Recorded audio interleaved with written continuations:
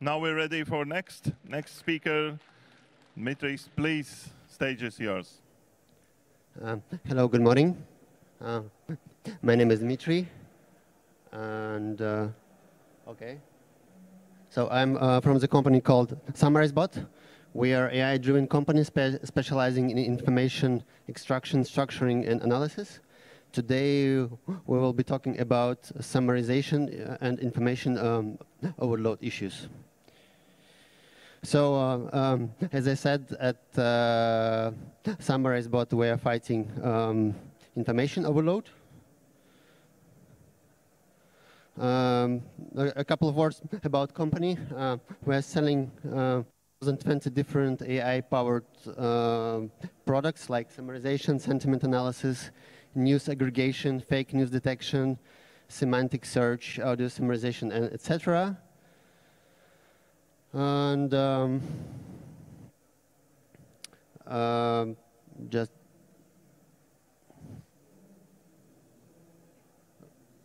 something wrong with the clicker. I'm sorry. So here we were included in top 300 APIs in 2018, in top 300 world APIs. Here are some of our existing clients and what we're going to talk about today. So we're going to talk about summarization. Summarization is an automated process of extracting the most relevant information from unstructured data like text, audio, or video. So you can see an example of extractive summarization. 80% of the data is a text. That's why it's important to use summarization. Over 1 trillion documents created every year. US economy is losing almost $1 trillion every year because of the information overload.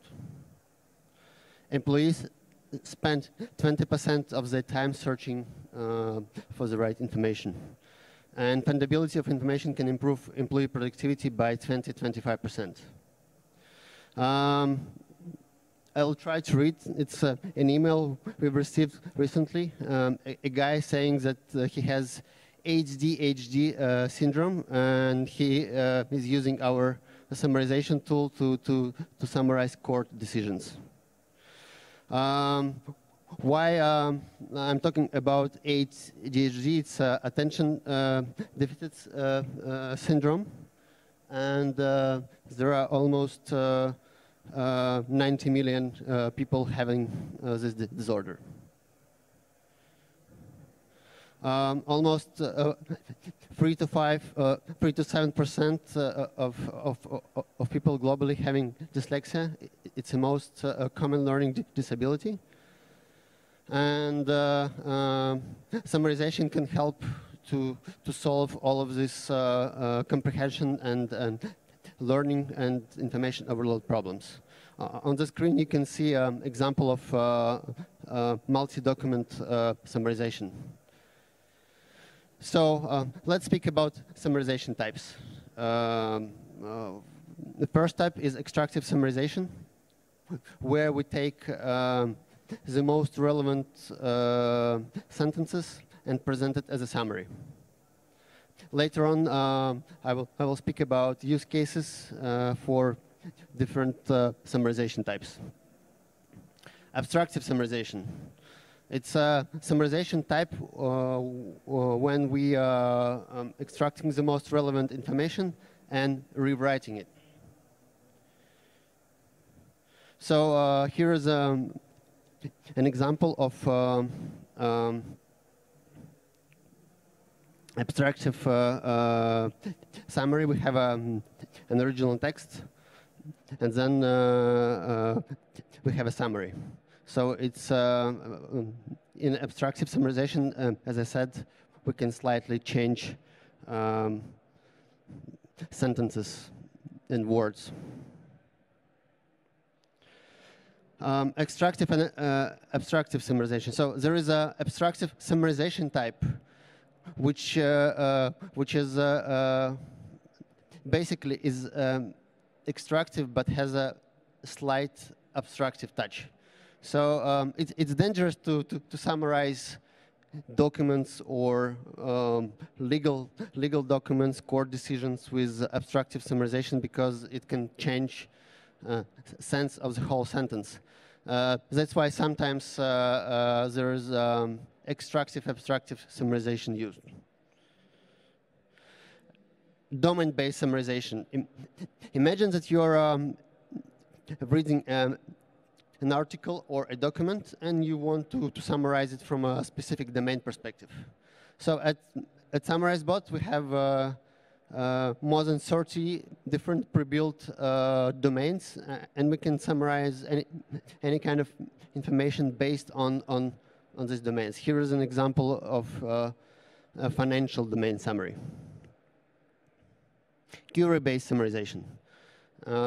This is a summarization type when we are having a specific query. In this case, what about stocks? And based on this query, we are generating a summary.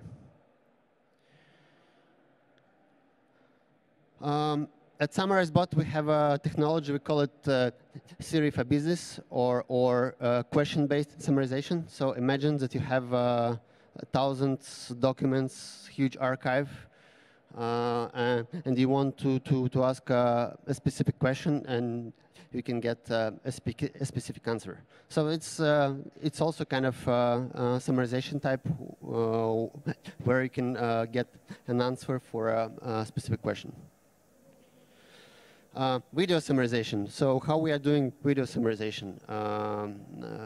We are analyzing video itself using computer vision for this. We are doing sound analysis. So we are detecting noises and, of course, speech analysis. So we are analyzing speech and extracting the most relevant information out of the video. This is a very interesting use case. So this is a call transcription. I read it on a 2nd September.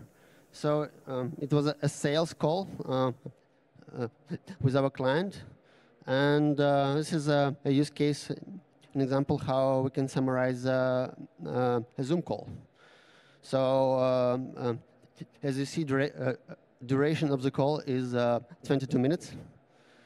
And we can summarize this call in 4 bullet points like this. So this is an abstractive type summary, and it represents the whole call. So if you have a CRM system and you want to read a summary of your calls, you can apply abstractive summarization.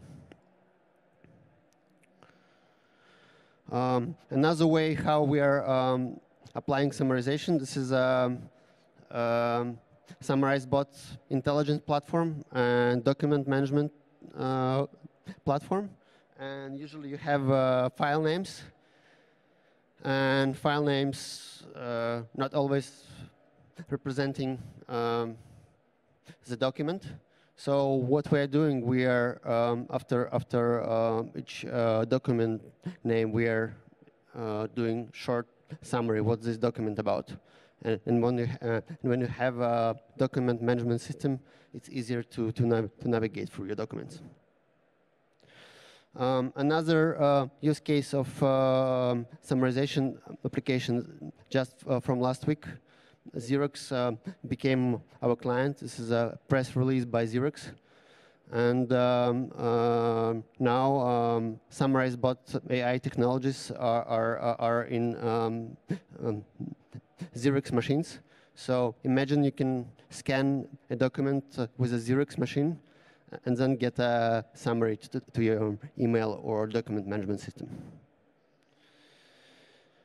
How summarization is related to ESG. So, and how we are related to fintech. As you know, ESG stands for environmental, social, governmental. It's quite popular topic nowadays, and European Commission already having some laws related to environmental, social, governmental issues. And now I will tell you how summarization helps to solve ESG issues.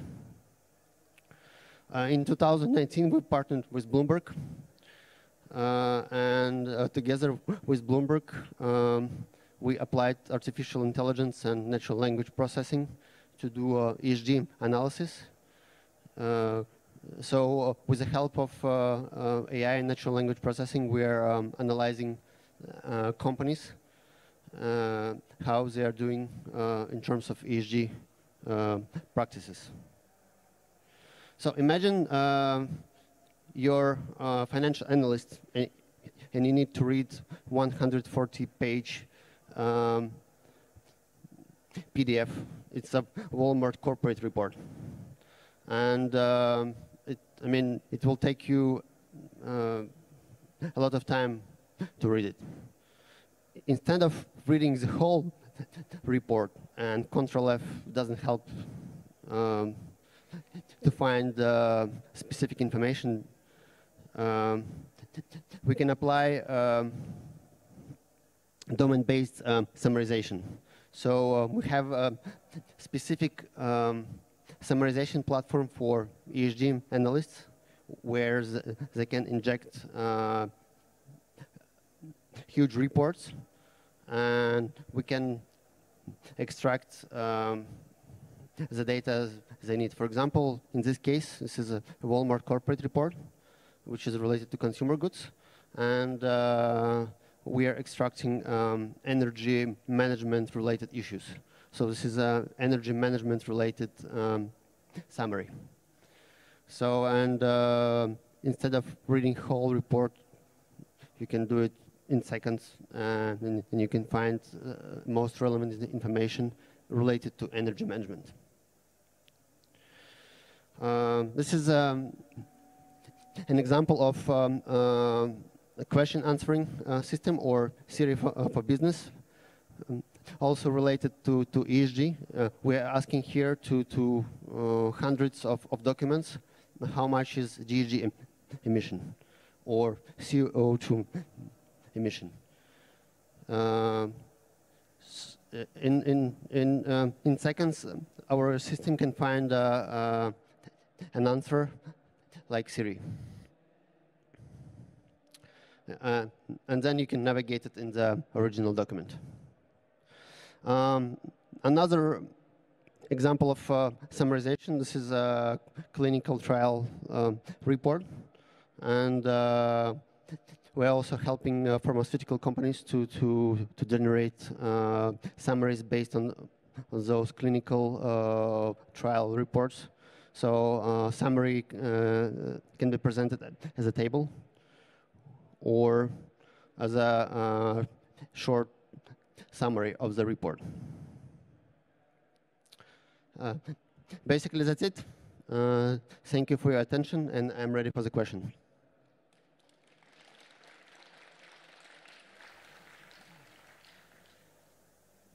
Yeah, thank you. I will give you a mic. Wait.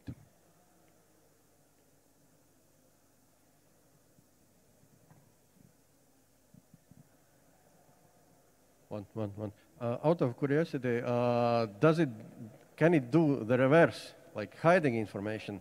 Like, for example, if I'm producing some information for my internal and I want to put out more kind of redacted out document, can it hide relevant information like in... You mean anonymization, yeah? Anonymization, but yeah, anonymization would be one case, other would be like hiding maybe relevant commercial data. Yes, at SummarizeBot we have a specific anonymization platform. It's a standalone product. So corporates are using this platform to anonymize documents, content, data sets. So in order to comply with GDPR rules, and there is no machine or deep learning without anonymization. So if you want to train on legal documents, and you need thousands of legal documents to use machine or deep learning. So the first step is anonymization. So that's why we have a standalone product as anonymization, and we use it internally for our use cases as well. Yeah, and there's a question.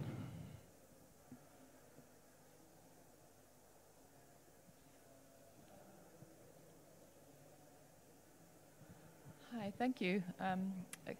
Could you tell a bit more about video summarization? How do you do it? Okay, so for video summarization, we are analyzing 3 types of information. First type is video itself, so frames, images. We're using computer vision for this. So the first step is to recognize like objects on the video, so we can distinguish which objects are more relevant and less relevant. So this is a first step. Second step, if video has some noises, like we also can distinguish some noises and can identify them. And a third step is speech. So we are transcribing speech to text, and then with natural language processing, natural language understanding and generation, trying to understand where is the most relevant information is hidden. And then we cut these videos and adding some effects, and then you get a summary. Yeah, technical question from my side. So it's a little bit looks for me as science fiction, yeah, because it could recognize everything and summarize. So how you train it? What training sets you use it? And what about different languages? Could it do it same for Latvian documents, for example? Yes, we are basically only one company in the world that can summarize content in 100 languages. For summarization, we use, I will be technical now. For summarization, we use supervised and unsupervised models. So it means you provide some labeled examples yes, of documents? Yes, we have some models where we require training data, and we have some models where we use transfer learning. So we can transfer knowledge from one language group to another language group. So, and for example, is this domain-specific domain summarization? How the big, for example, if I'm operating in some specific domain and I want to summarize my documents, what is size of training data set you need to okay, we have several approaches to do domain-based summarization. First is huge language models. So we can train thousands, I don't know, financial or legal documents. Another way how to do domain-based summarization, it's vocabularies. So you can have, I don't know, 10,000 words in your vocabulary, like related to one or another domain, and you can use this to filter out the most relevant information, like related to this vocabulary. Different ways. Yeah, and practically how it works, you have ready APIs for everything, or I could come with some specific need to you? So we're selling APIs and a platform as a service. And what makes us unique, we don't need extra training data for your use cases, since we have both supervised and unsupervised models. and for many use cases, it works out of the box. Do you have some clients in Latvia? No. We are mostly North America and Asia or company and European Union. In Latvia, we don't have customers since it's a very small market for us. Okay, thank you. Other questions? Yeah, one question or two questions. And while I'm going, maybe you could say, do you feel competition from the large players like Microsoft and Amazon who are also doing text summarizing? No, they're large enterprises and not, of course, they have summarization technology because in order to run a search engine, you first need to, like when you're doing a query, what happens behind Google summarizing or shrinking content and then based on your query showing it to you. So yes, large enterprises, they have this technology, but they're not selling it as a product. Yeah, the question for me. Thank you, first of all, Dmitry. That was very interesting. And I'm wondering if also the SummarizeBot calculates the numbers out of this documentation. I mean, do you have this algorithm with like calculation the numbers, or it's just the text summary? You mean extracting some information from document and do some calculations? And do some calculations additional, yes. Yes, it's possible. So we are like, when we are extracting or pre-processing documents, like we understand like where we have tables, where we have numbers, where we have action words, and etc. And yes, it's possible to do calculations and to do analysis based on your specific rules. Yeah, there was another question. Yeah, right here. Dmitry, data scientist. So you have mentioned that you are using the large models, and it is obvious that large models is consuming a lot of hardware resources. How it affects your industry and how you look? Is it problematic or not, and how it will actually affect in the future all these approaches that are currently using NLP, like transformer-based models, GPT, and so on? So we're doing summarization since 2018, and I already mentioned that we have different models: supervised, unsupervised, machine learning based, deep learning based.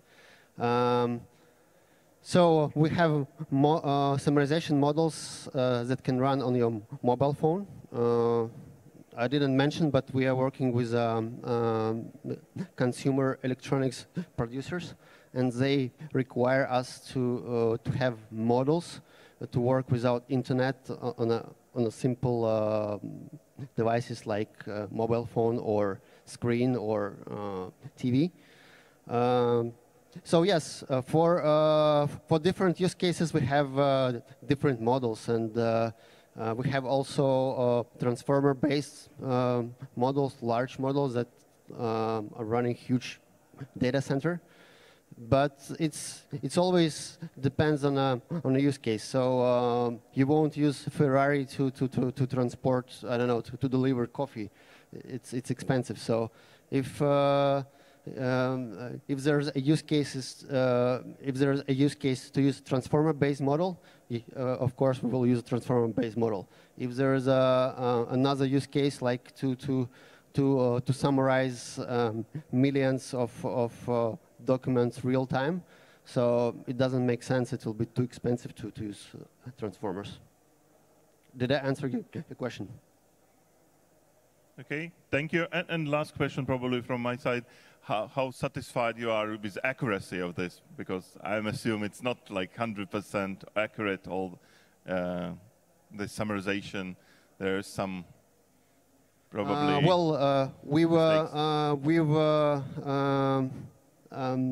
we have some models that can underperform a human. So a couple of weeks ago, my team presented book summarization algorithm. So we can summarize basically a book and it underperforms a human.